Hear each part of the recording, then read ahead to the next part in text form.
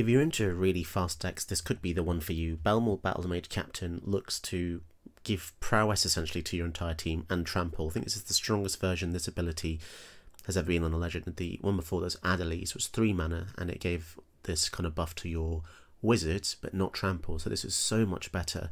The way this deck works is essentially you want to get lots of small creatures out, like 1 and 2 drops, stuff like Ascendant Spirit, Symmetry, Sage, and then pump the whole team using instants and sorceries. So there's quite a lot in the deck, and a nice way to kind of cover both bases is by using adventures. So I've put a fair few in here, and it doesn't really matter how powerful they are because they're just basically 2 cards in one. So even the latest ones from the D&D set, like Scry 1 Draw a Card, is great for 2 mana because then it becomes a creature you can cast later on. It doesn't really matter how good the creature is, it's just anything that you can get out to the field early. You've even got this cool hard card to give something double strike. Obviously when Balmor's going to pump your team loads and loads, giving something double strike is epic. And then also being able to cast it for the equipment is fantastic as well. Even something as simple as Merchant of the Veil, discard, draw, Bone Crusher, 2 damage, ban something, give something power boost.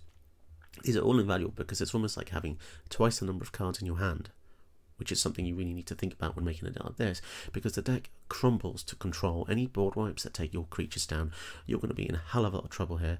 So being able to just get the most amount of value from your cards is going to be super important. That's why stuff like Lear's in here to replay spells from your graveyard. You've got Throes of Chaos, which is super cool. It doesn't do anything by itself, but it's got Cascade and Retrace. So you cast it, you get 2 triggers if you hit another instant or sorcery, which pumps your team twice, and you can also cast it from your graveyard by discarding a land card. Think outside the box, stuff like this, really effective, pumping your team, and you should be able to sneak a few early wins in, and the deck is super fun to play, super aggressive. Check out the deck list below. Give it a go, tell me what you think, and don't forget to leave me a like and subscribe to the channel. It really helps boost the algorithm, helps spread my content, and don't forget you can always donate if you appreciate what I've been doing here via my Ko-fi, and that's in the link below as well. Let's get into the games.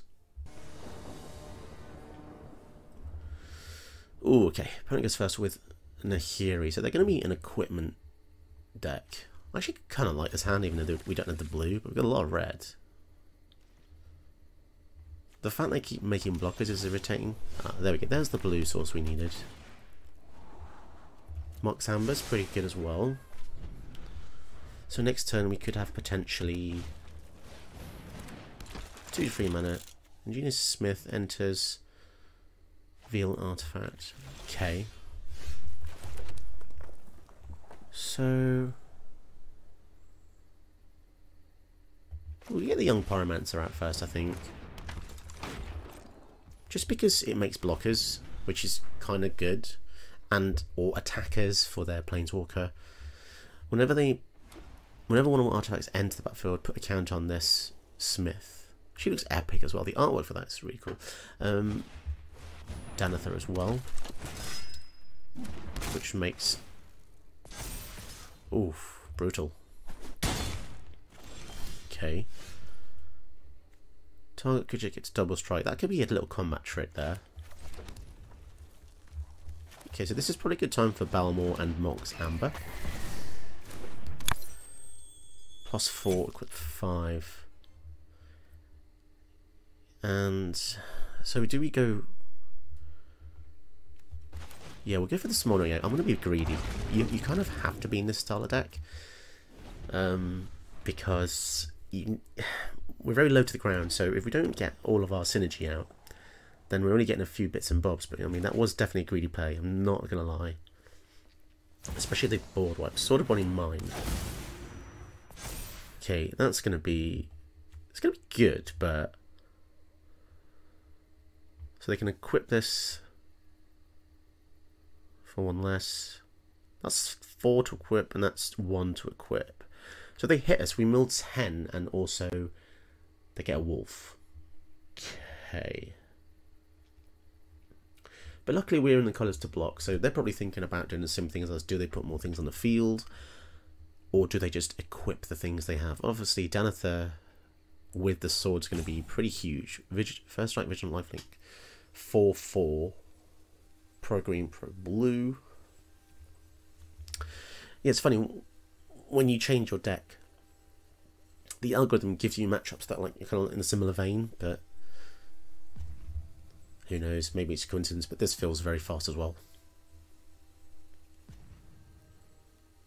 So if we get all of our things to survive, we're going to get some really nice synergies. So they're attacking with... Okay, yeah, I'm not going to block. Feels like there's a trick there somewhere.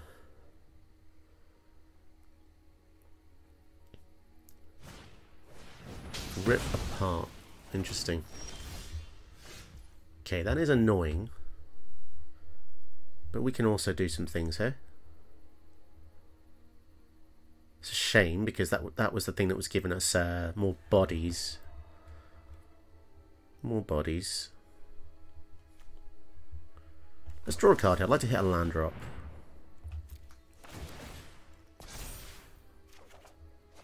Okay, bounce spell. So we can bounce something and kill something. I mean, that is okay, I suppose. So we want to kill this and then bounce the Danither. Yeah, that's fine. We're also making the smouldering egg closer to becoming a dragon as well.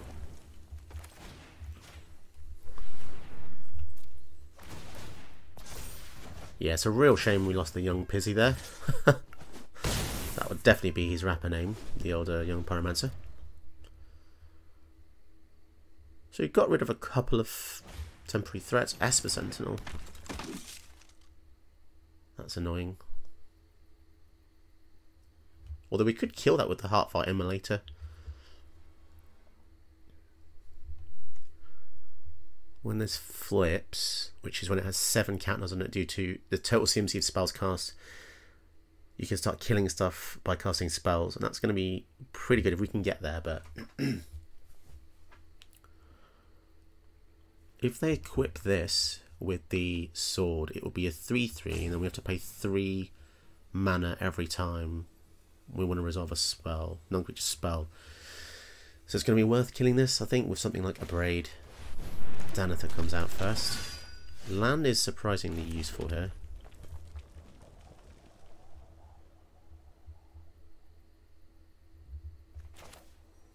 Do you know what? I'm just going to kill it with this. I don't want them to draw anything. Get rid, please. And then... So... Yeah, this is a scary thing. Like, I can Braid the Danither, but the Nahiri just allows stuff to be equipped. Yeah, I think I'm just going to attack. Yeah, I think the sword is scarier than a Danither, to be honest. I know Danither can give them life, but the sword makes as many blockers as they can hit us with, and that is what will stop us and ultimately. Nahiri by herself isn't that strong either, although she can -3 to deal damage to something. Okay, equipping the sword. Okay, actually, yeah, so we'll let them equip it, and then when they attack, I'll break the sword. Holy crap. Double strike. Okay. Oh, that's actually pretty disgusting. That is disgusting. And they can equip that as well. So in hindsight, killing Danither would have been good. But still, it's the swords that make us scary. Lion Sash. Oh, that's gross. They can exile cards from our graveyard.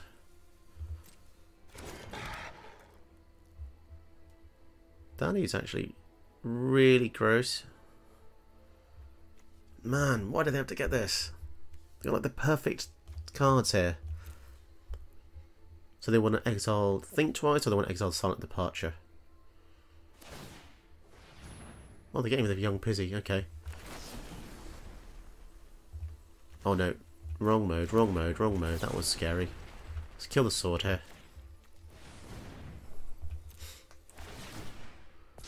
So don't forget, once the egg transforms, we can start killing stuff as well with the triggers here.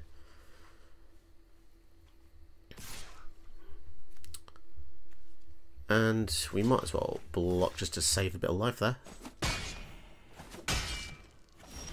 Okay. Land is surprisingly good.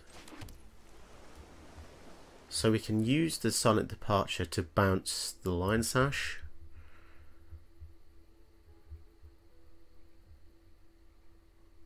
Or we can think twice. Actually, I think... yeah, this is better because this will flip the egg. Yeah, this is actually way better. And then now we can kill the Lion Sash. Yeah, this works out pretty well. We give the Ash Mouth Dragon double strike. So then we can also kill the Lion Sash, which protects the Silent Departure. Oh my god, there's so many different routes here. And then we go over the top. That's a lot of damage. Down to 9. So they can kill the Ashmouth Dragon if they minus, so deals damage to creature or planeswalker equal to twice the number of warriors or equipment. So now they can deal 6. Yeah, that's a shame. That is a real shame. Ugh, that's pretty gross. Pretty gross. And they gain life as well. Double its power. Okay, so the axe is going to be good. Double its power.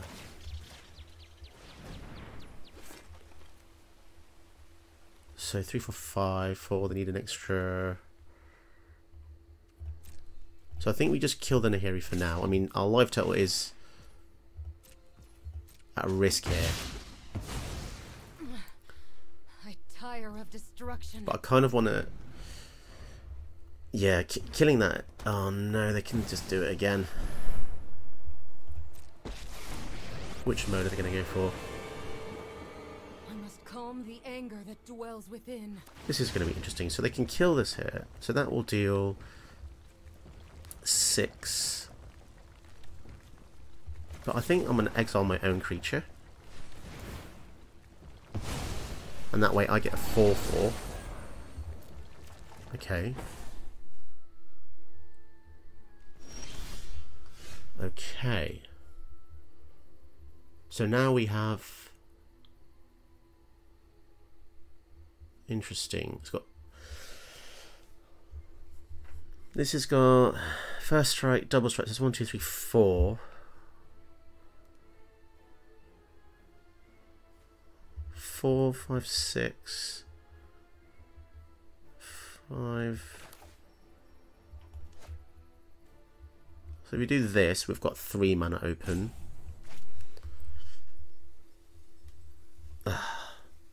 This is rough.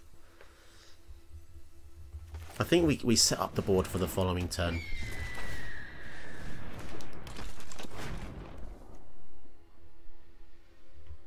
Yeah, let's swing in here. I mean, if they can trade if they want one thing. We'll lose one thing, they'll lose one thing. Okay, they just let her die. Cool. I'm surprised, actually. Am I surprised?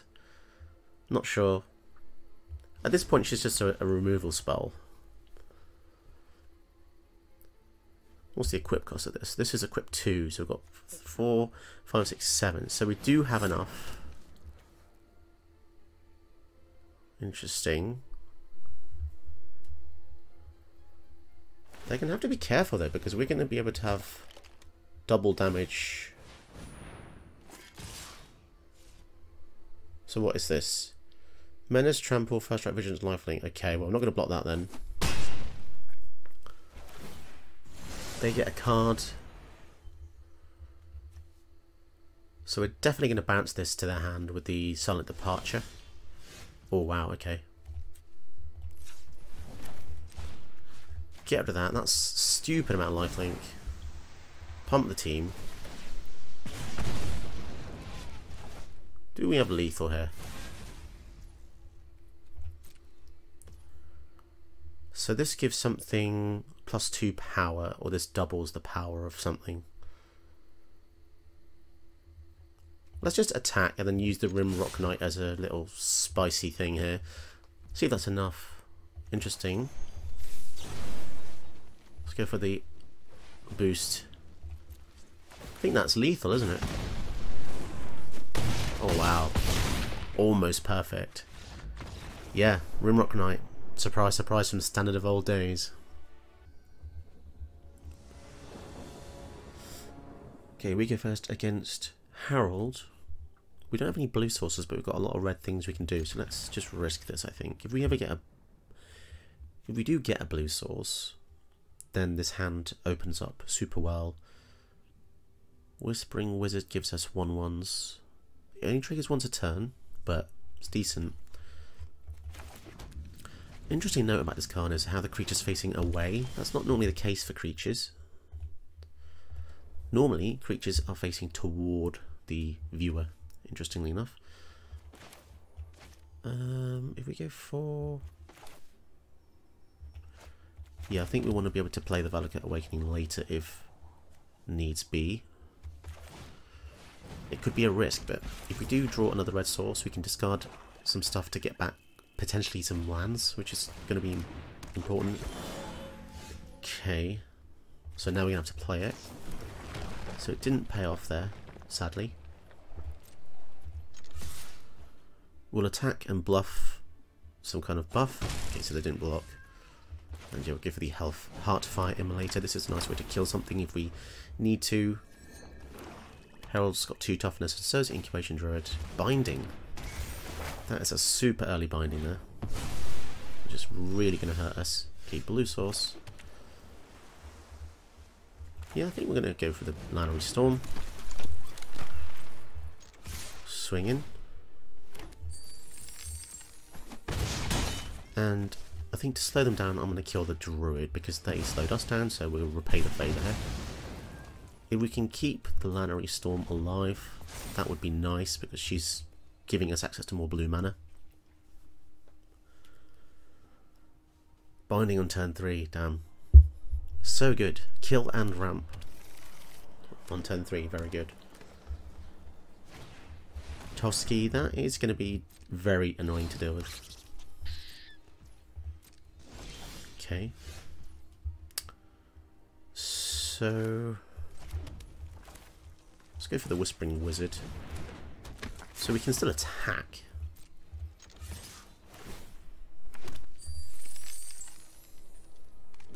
Yeah, that's fine. And then I feel like getting a blocker, so let's go for the Expressive Iteration here. It's not the best timing, but I want to be able to just blank the Toski.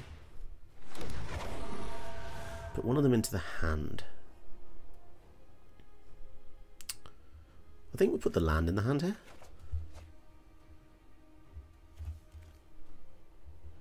And then we can cast this if we want to. I mean, it won't give us another token, but I guess we can just filter this island in hopes of drawing something more powerful. Mox Amber. Okay, so we don't need to play that yet. We don't need to reveal that.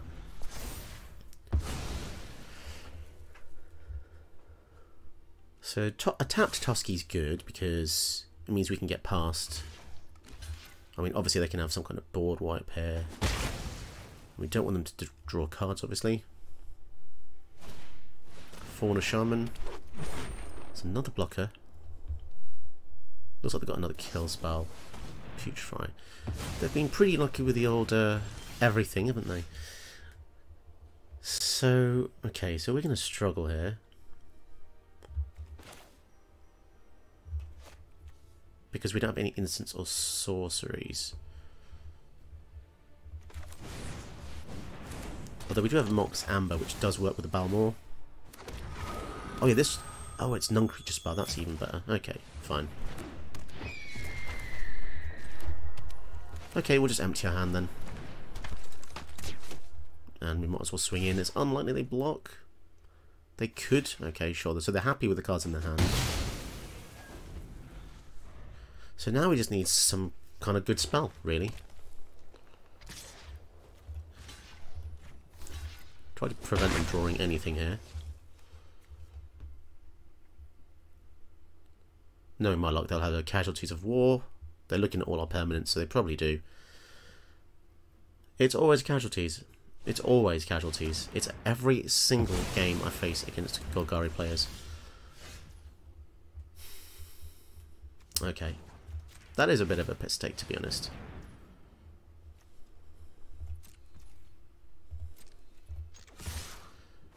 Let's just swing in. 13. The fact this makes an extra attacker is pretty awesome, but yeah, that casualties, man. I don't get it. It's every single time.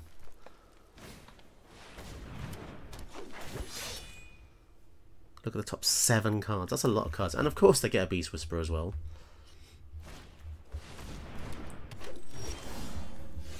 Okay. So we want to kill the Beast Whisperer, obviously.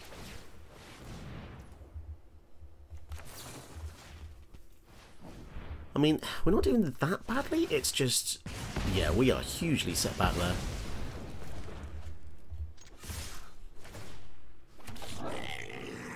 So this is a good attack.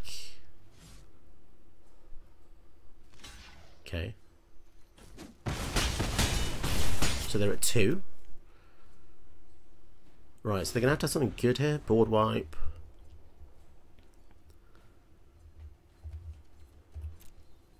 Can't be another casualties, surely. Maelstrom Pulse kills 2 tokens. Would you believe it? Talk about convenient there. Kill a thing, kill a thing, kill 3 things, kill a thing. So basically all we need is any instant or sorcery, right? And we win.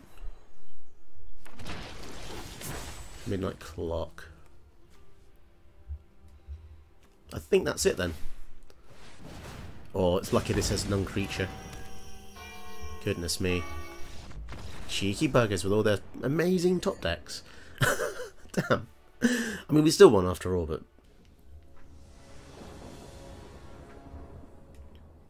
opponent goes first with Nalia Dianis, a really, really powerful party deck. Which can just kill you out of nowhere using the trigger ability, which puts counters on all of their creatures, as long as they have a full party.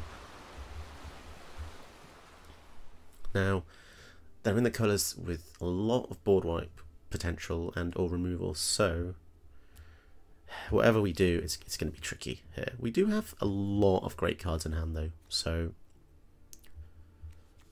we've got protection, removal, and aggro. Removal. Kind of, this does a lot of stuff. It defends, it flies over the top, and it kills stuff later on. And a clone spell. We clone Balmor, things are looking really good here. I guess going for the egg first is fine. Bit of a non-bow in defense when it's got defender with the power boost, but it's still a good defender. Cold Steel Heart.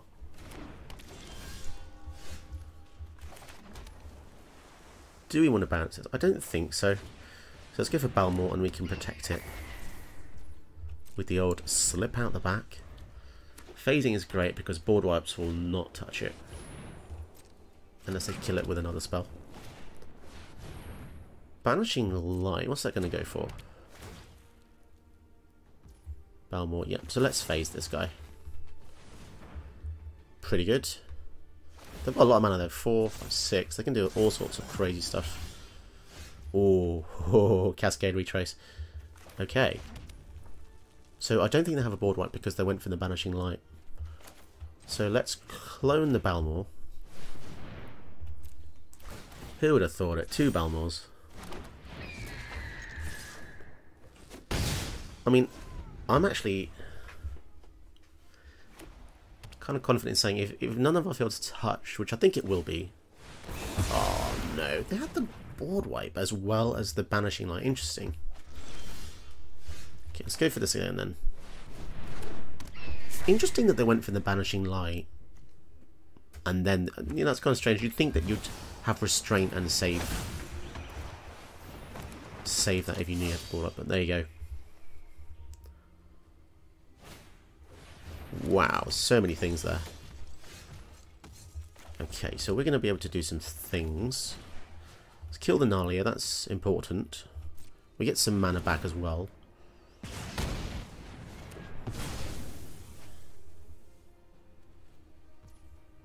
And yeah, I'm happy to cascade retrace. So we get something random here. Oh, fantastic. Okay. So let's give Balmor double strike to end of turn. Seems pretty good. And then we can also kill the hero, because we don't want that to create more dudes, do we? So this is going to be 10 damage. Down to 10. Pretty good. That's a pretty good turn. Soul Warden. Okay, and I've got Nalia again. So what have they got? Rogue, Cleric, X. Okay, 23. Field of Ruin. So tempting to bounce the Nalia here. Let's go for the Faithless Looting first. That's an innocent play. Boost the power of our guys. Get rid of a land. Do we want this guy? No, I don't think so. I think we're getting closer to overthrowing them here. 5 to equip. So we could just risk taking a big beating here. Go for the two-handed axe. And then equip this. So we can deal 4 over the top. It's going to be good for setting up later turns. Down to 7. So we could potentially win next turn. I mean, they do have Soul Warden and Analia, which pumps their team, but this doesn't gain them life. Yeah, that Blood in the Snow really put me off. Sometimes, this is going to sound weird, but people who don't play as optimally as you think can actually screw you over. Because obviously, they play the Vanishing Light, so in my head I'm thinking, obviously they don't have a board wipe, because why would they do that? And then, yeah, obviously it's completely, you know, change the outcome of the game. This doesn't have haste, does it? 4, 4, 6, 8, 9. Let's go for throws here. Discard a land. It's not often you want to keep a land, is it? Okay, Young Pyromancer is good because that lets us block. They do gain a life though. And then I think we're going to have to just bounce this. We get a blocker. That's really important. They gain a life. Okay, but we're going to deal 6 here. Down to 4. Can we survive a bit longer?